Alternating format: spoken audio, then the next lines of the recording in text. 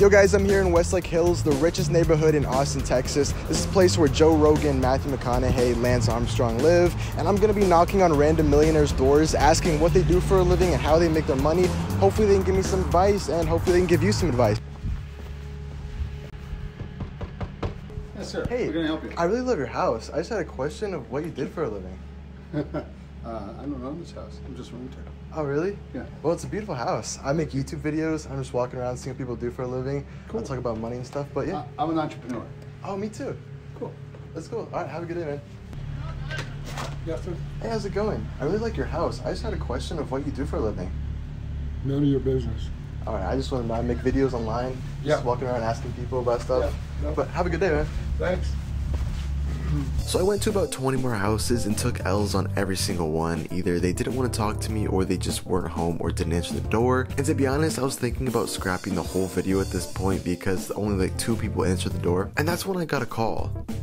The call, it was from the cops. I was actually trying to get a hold of an Ethan regarding an incident that happened in Westlake Hills today. Basically, someone had taken pictures of my car and reported me to the police from soliciting or trying to go inside people's houses.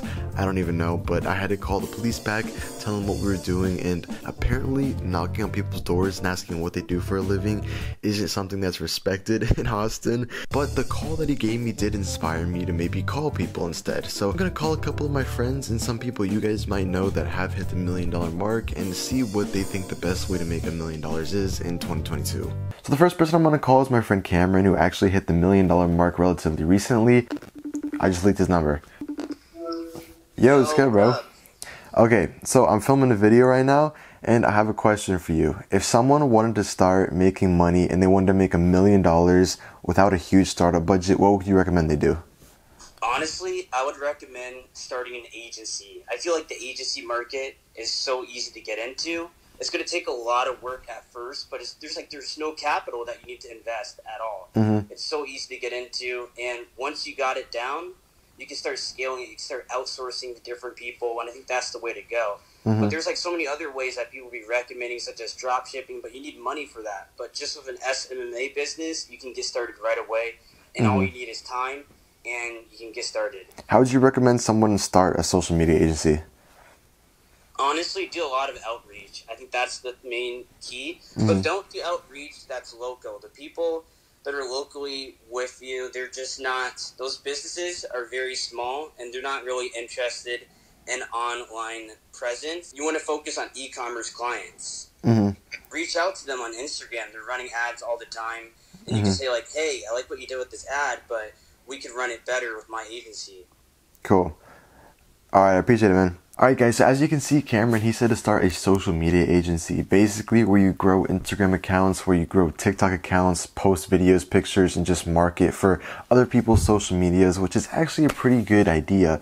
If you guys just search up starting a social media agency on YouTube, you'll see countless videos of people that have done this. Obviously, you won't make $1 million overnight, but if you start your own agency and start working on it for a couple years, I can definitely see a 7-figure social media agency starting anytime soon.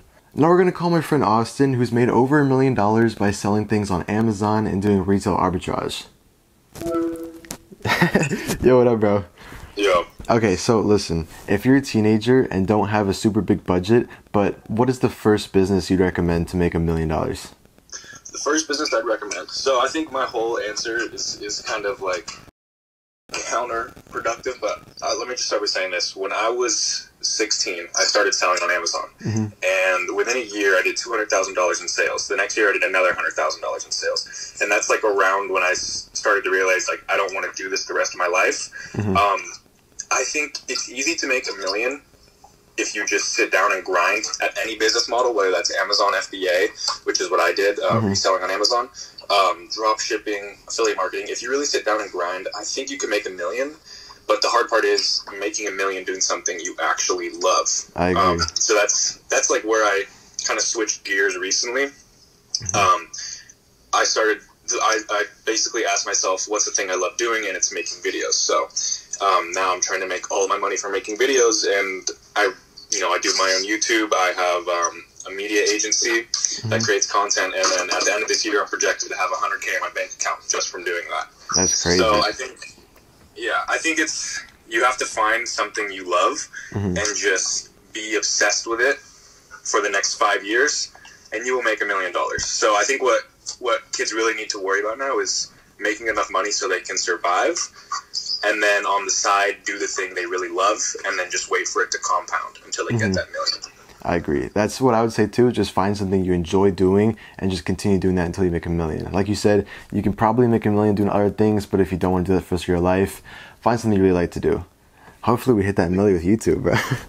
Yeah.